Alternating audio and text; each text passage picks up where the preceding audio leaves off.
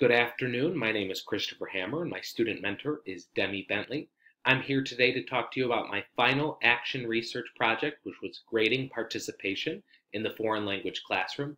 More specifically, this is a Spanish classroom. It is the beginner level of the language, also known as Spanish 1. Some students start this in high school, freshman year, but my students started as seventh graders in the middle school level. I look forward to talking to you, and let's just dive right in. So to start off with, we'll go over the topic and a quick overview of the problem that exists. The research topic, the teacher researcher, or myself, chose to investigate active participation and the impact of participation in the foreign language classroom. The reason for this, or the problem that exists, active participation in a foreign language classroom is on the decline, not only in my classroom, but other classrooms across the nation. And if we really think about it, learning a second language, the second language acquisition process, you not only need to be able to read and write a language, but you need to be able to listen and interpret. You need to be able to speak it and then understand the culture of the different countries around the world that speak that language. If you are not participating in the language, that means you would not be speaking the language, and you will never truly get to that end fluency level, that acquisition of the second language. That's why one of my major research questions is, what is the relationship between a graded participation policy and the frequency and quality of student participation in foreign language classrooms? A reminder, my classroom was a Spanish classroom. The action research project was conducted in a Spanish classroom, but it really does apply to all levels and all foreign languages that are taught in the United States.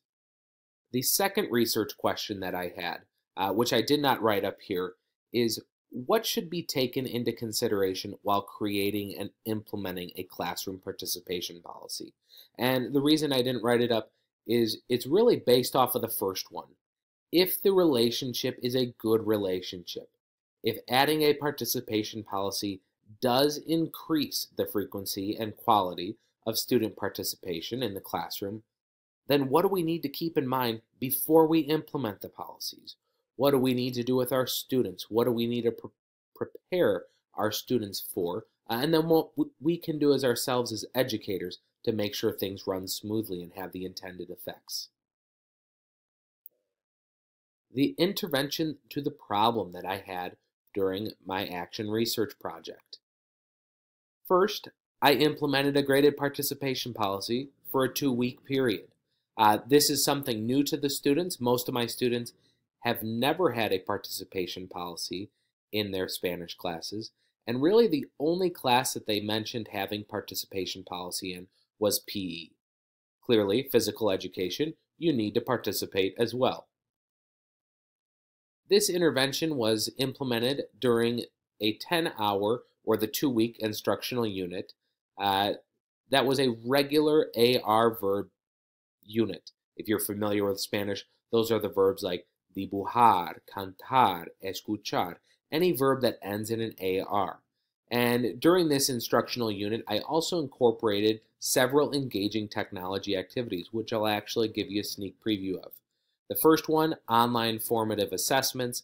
These assessments were created using Google Forms, allowed students to consistently and frequently go back, retake the assessments, and automatically have them graded and sent back to them. Additionally, multimedia presentations. We'll get a sneak peek of one in a minute that involves Harry Potter, which the students love. They not only love the concept of Harry Potter, but they love the music and the graphics that it incorporates. Finally, a speaking practice assignment through Google Voice. I won't be able to show you how this works, but Google Voice is essentially a free phone number that is not associated with a mobile phone or a landline. It is connected with your Google account, with a teacher's Gmail, and students can call you on it. Don't worry, you don't have to pick up.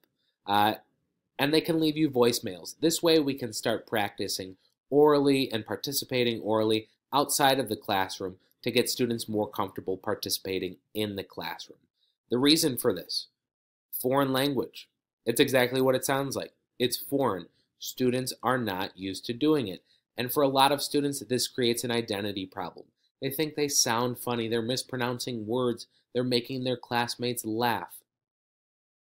Sure, some things are okay to laugh at, but we never want this to discourage a student from participating. So that's why I have this assignment. It encourages participation, gets them comfortable speaking the language, so then when they get to class, they're more comfortable and more apt to participate. So really quickly, I'll show you what the online Google form looks like and then the multimedia presentation. Okay, this is to show you a little bit as to what the formative assessment looks like online. It is available, linked from my classroom website at all times for students to interact with. We do take it during class, but it's always up there for students to take not only during class, but after class later on to make sure they're hitting those benchmarks. So the first step, students are required to input their email address, which is where the results are sent. So I will put my WGU email just so you can see. Part A involves multiple choice questions. Choose the correct AR verb ending for each subject. So I will blow through this very quickly. I'm not sure on your depth of Spanish grammar knowledge. But just so you guys can see kind of what it looks like, this last one, I'm going to purposely answer it wrong, just so you can see what it looks like in the results. Ice is the correct answer. I'm going to put ah. Part B, write the correct verb form. All right. Just so you can see what it looks like, I will write the correct answer for the first one. Dibujan. Then the last ones, I'm just going to put not sure, still studying, maybe next time, question mark, another question mark, and submit. So after students click submit, they can simply go to their email that they previously listed on the assessment. They will get a no reply email with their results. As we see, I earned 6 out of 12, a 50%. As we can see, scrolling down, if you get the answer correct, it highlights it in green and shows you, yeah, your answer was correct. And then down below, our incorrect answer. It not only shows you what your answer was, but it also shows students what the correct answer is. So that way when they go back, they'll be able to analyze the question and kind of understand where they fell short. Right, same thing down below on part B. I got the Wuhan right. And then all these other ones that we filled in with silly answers, obviously we got wrong. As I spoke about earlier, I involved engaging multimedia presentations. So this is the Harry Potter presentation I was talking about earlier. What it requires is that essentially I take worksheets and I turn them into presentations. They not only are more engaging to students, but they're more apt to pay attention and then want to do another activity in the future like this. So take a look. It's a fill-in-the-blank worksheet that was transformed into a multimedia presentation with audio.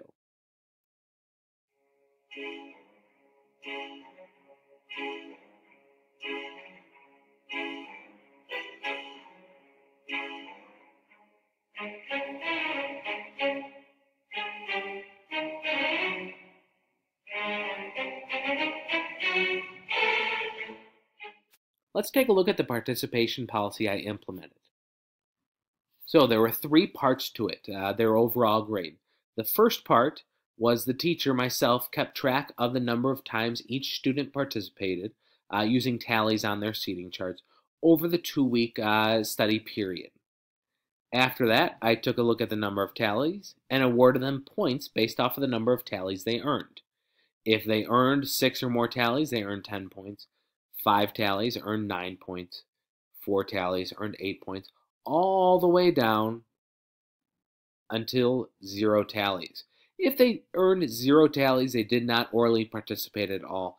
They still earned 2 points a week unless they did something incredibly outrageous or something that merited losing those points. If they just slept through class, you would not earn any points. But if you still sat there and did not orally participate, you did still earn 2 points. The second part to that, student self-assessment. And they needed to justify their self-assessment with examples how they participated what activities they liked, and they rated themselves on a 5-point scale. So after that, this subtotal of 5 points was added to the previous 10-point subtotal for a total participation grade of 15 points. Just a keynote, the participation policy, they earned points out of 15 points. Before the participation policy was implemented, I did still keep track of the tallies and awarded their participation grades on a 10-point scale. So when you took a look before at the research, the charts, the data collected, it was averaged in percentages. So the first one, the pre-study, was out of 10 points. The second percentages were taken out of 15 points. That way, we're comparing apples to apples with a percentage comparison. So, my data collection and analysis methods. The research design, it was an action research project which collected both quantitative and qualitative data. This data was triangulated to come to my final conclusions, which we'll see in just a minute. I did receive informed consent from all the guardians of the participants or the legal parents. Additionally, I received assent from the participants themselves. And then I had 4 key data collection instruments. First was student participation grades. What these were, I took participation grades before the study was implemented and before the participation policy was implemented, just to see how frequently and the quality of student participation before there was a participation policy. After I implemented the participation policy, I did the same process, using the same rubric, same methods, just so we can make a comparison to see both the frequency of participation and the quality of participation, how it was affected with the implementation of the participation policy. Additionally, I had a pre- and post-study questionnaire which all 65 participants took. The pre-study questionnaire asked students about their participation preferences and their reception to oral participation grades. In the post-study questionnaire, students were asked what, if any, impact they believed formal grading policy had on their participation during the study. Final was a teacher-researcher reflective journal. This was a journal I kept throughout the process, before the implementation, during the implementation, just to see what kind of matched up afterwards. Were my feelings the same as my students' feelings that they wrote in their questionnaires before and after the study? Which activities did my students find engaging? Did I note the same thing? And just overall, which activities worked well and how I felt the participation policy was going. Finally, I analyzed the data from these 4 collection instruments, and I came to my final conclusion. Before we see that conclusion, we're going to take a deeper look at the analysis of the data. The first analysis that I talked about, the average participation grades were compared from before the implementation and then the implementation of the participation policy to see kind of what the difference was between the two. Notice the top 3 on the chart compare pre-study, and then the bottom 3 are during the study, or how the implementation of the participation policy affected their participation. Notice I broke it down even further into boys' participation and girls' participation, and I'll touch on that later as to why I did that. If you take a look now, you can kind of see it's interesting to see that there is a clear difference. Besides first period, in both my second and third period class, there is usually a 6 to 7% gap in the participation policy between girls and boys. And it's kind of interesting to note that there is a clear divide between the grades that they earned, not only before the participation policy, but also during the participation policy. If you take a look at this data, there is a clear trend, not only in boys, in girls, and the entire class averages, that from before the study to after the study, there was about a 10% increase in all categories, girls, boys, and then the overall class average. The second area, the common themes regarding engaging activities were taken and discovered in the questionnaires and the reflective journal. So if you take a look down at the chart below, this is based off of what percentage of kids responded that this activity was engaging. So likely games, 78%, 78.5%. of participants said that games were a highly engaging activity. Going down from there, group activities at 49%, and then smartboard activities rounding up the top three categories. Beneath that, also a large chunk of students, artistic projects, being able to write on the board, alternative assessments, and then 4% of students said that there were no engaging activities. The second analysis, also taken from the questionnaires in my reflective journal, was which activities could be more engaging or which activities discouraged participation. What could we do to make class better? What could we eliminate? So if you take a look, it was the same thing. What percentage of students responded with these activities or these lessons? The largest category, 37%, said no more lectures, less lecturing, less teacher-driven. Second place, less individual work. They like working with partners. They like working with pairs, groups. Finally, in the top three, more group work. Notice the correlation there. Less individual work, more group work would make it better.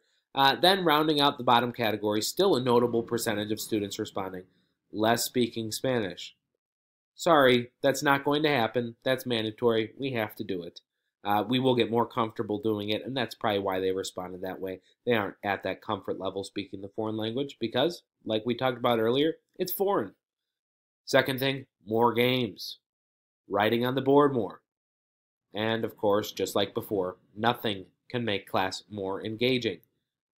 Clearly, there's a huge correlation between these activities that they wrote as discouraging participation and the other engaging activities, right? More group work, more games, more engaging activities, more writing on the board. It's nice to see those correlations between the two questions. The final data I analyzed was also from the questionnaires, and that was to review common themes of the perceived benefits of participation. This was a question asked to students as to how they felt the implementation of the participation policy and how participation they felt impacted the class, what they thought of it. So 52%, over half the class, believed that participation increased their overall learning. We can't prove this with the data that we collected, but it at a bare minimum is a perceived benefit of the students. Additionally, they felt it increased their engagement, it helped them remember facts, increased their level of preparedness in class, and also increased their overall work ethic. These are things that the students said themselves.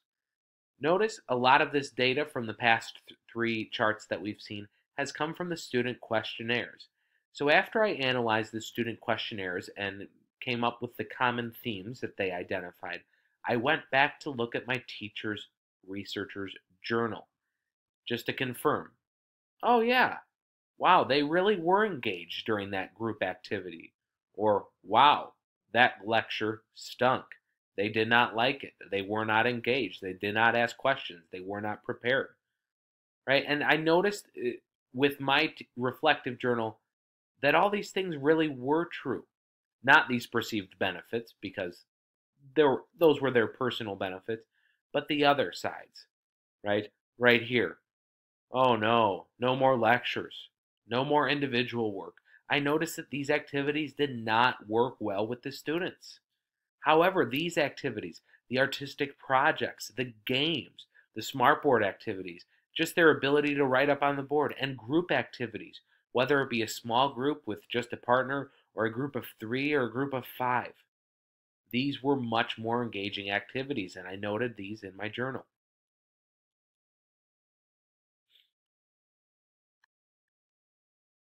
So the final conclusions, based off of my data analysis.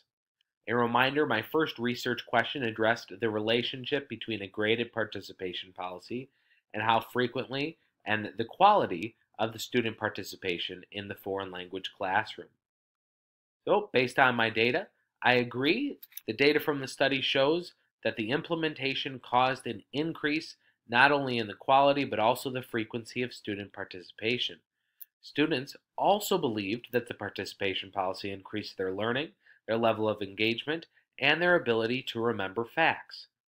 This was not only seen in the data regarding their participation grades, but the questionnaires at the end, and the teacher's reflective journal. My second research question regarding what should be taken into consideration while creating and implementing a participation policy. I went further with this research question because after coming to my conclusion with research question number one, I really needed to know, okay, participation policies, they are a good thing, but what do we need to be sure of before we implement them? So, the major key point, I got this not only from my reflective journal, but really from the student feedback in the questionnaires, was that student input should be received in the creation of the policy, and students should receive frequent feedback on their progress. They don't know if they need to participate more if you never tell them that they aren't participating enough. Same thing, if their quality of their participation is not there, you need to let them know this. Additionally, you cannot simply ask for their input. There's stuff that you need to do to make sure that it's fair. First, you need to have engaging activities in class. Not the ones that I necessarily listed because those are tailored for my students, but you need to realize your students' strengths and your students' weaknesses and make activities for them that will engage them and have them actively participating in class. These are the activities that I saw being group work, partner work, no more lectures, being able to write on the board, playing games. These activities were what my students identified as engaging.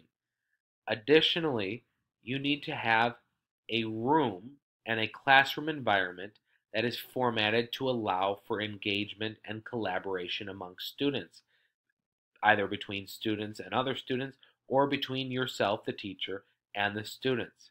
The best way to do this, and I have this in my classroom, was to create a U, kind of a horseshoe with the classroom, with the seating chart, and I know not everybody's classroom allows for this, and to create activities such as partner activities that allow for engagement. This is necessary in the foreign language classroom. Partner activities are great because they get in that foreign language practice with speaking the language. The one thing I really want to emphasize is the student input.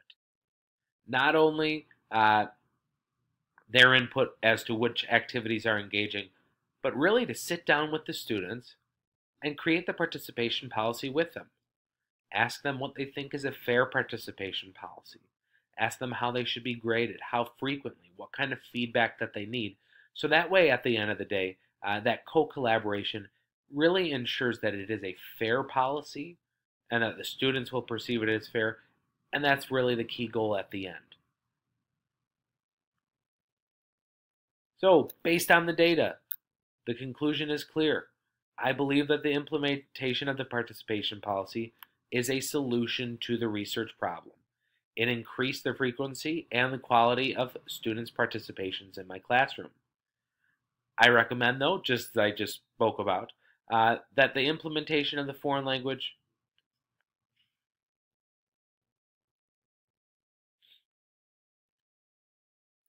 Now for my final conclusion, yes, indeed, based on my data, I agree that the implementation of the participation policy was one solution to the research problem. It did increase the frequency and the quality of the students' participation in my classroom. However, we have to remember that this does not mean that it is the end-all solution. There are other solutions out there to solve the same problem and solutions that can enhance the results even more, maybe a participation policy and something else to add to increasing the frequency and the quality of student participation. The key that I want to remind you, though, is that simply implementing a participation policy is not enough. There's other considerations that we talked about that you need to keep in mind. That is, getting your students' input, having a well-designed classroom that allows for collaboration, allows for engagement, allows for participation. Then the final part, those activities. You need engaging activities, and you need activities that allow for engagement and participation. If you lecture every single day in class, there is no room for participation. You cannot assume or demand that your students participate if you do not provide them activities that allow this. Now for the strengths and weaknesses of my overall research design and my action research project. A major strength is that I am a subject matter expert. My undergraduate degree is in foreign language, specifically Hispanic studies. So that really helped me understand not only the participation policy, but how it was affecting their overall comprehension of the language. The second part is that I was not only the classroom teacher, but I was also the researcher for this project. Uh, with something as delicate as classroom participation, it was essential that I played both roles. If there was somebody else in the classroom as the researcher, this could off-put students, not make them comfortable to participate, and really have skewed the results. Now, two of the major weaknesses of my action research project: the lack of student involvement and the input in the creation and implementation of the participation policy. I did not receive a lot of student input. I did have a pre-study questionnaire, but I did not reach out to them before to design the participation policy. I simply implemented it and expected that they follow those rules, and that's what needed to be done. As I learned through research and through their questionnaires, it won't be perceived as fair unless they have their input on it. So that's one of my major weaknesses and something I will change in the future. Additionally, the timing of the implementation of my participation policy. Unfortunately, I had to conduct this research right after returning from a 2-week winter break. Clearly, this has an impact on student participation. They are not in their normal routines. So I do believe this might have skewed the data a little bit. It might have lowered the overall results. Additionally, one of my research classes, there were 3 overall classes. The first period class had lower results for participation before the study and after the study. I just believe that, unfortunately, I had a class first period of the day. Students aren't in their normal routine yet, so that's why I believe it was lower, but it was consistently lower, not only before the study and after the study. So all of this data, this may have skewed the data slightly, the after winter break implementation and having a first period class. I don't believe that this data skewed the overall findings of the study. If not for these weaknesses, I believe that the increase in student participation would have been larger and simply further solidify the findings. Regardless of the timing of the implementation, there was a clear over 10% increase in student participation grades and their perceptions of engaging activities and their perceptions of participation were spot on. They agreed that it increased. I simply believe the implementation of the participation policy, if it were at a later date, would have possibly had an even bigger increase in participation, and students would have agreed participation increased their results even more if it were implemented later on. Now to discuss the future professional application. So, given the results and the conclusion of my study, I plan to permanently implement a participation policy within my classroom. However, just as I spoke of earlier, I will seek student input before implementing the participation policy, just to create a fair policy everybody's on board with, that they understand what the expectations are, and that way I can fairly grade them against that rubric that we create together. Additionally, I will analyze every class that I have to make sure I create activities that engage them, that encourage participation, therefore making it a more engaging class and easier to participate in. Additionally, I will keep my room arranged in an engaging way, keeping that U shape. Potential future research topics. So kind of where this research project has taken me and where I plan to go with the future based off of what I found and what I found interesting within the research. First thing is the impact of participation policies on student learning and comprehension. So I know based off of my research that the participation policy increased student participation. But how does participation policies impact overall learning? So kind of taking it one step further. I know students thought increased learning was a perceived benefit, but the data can't really back that up until further research is done.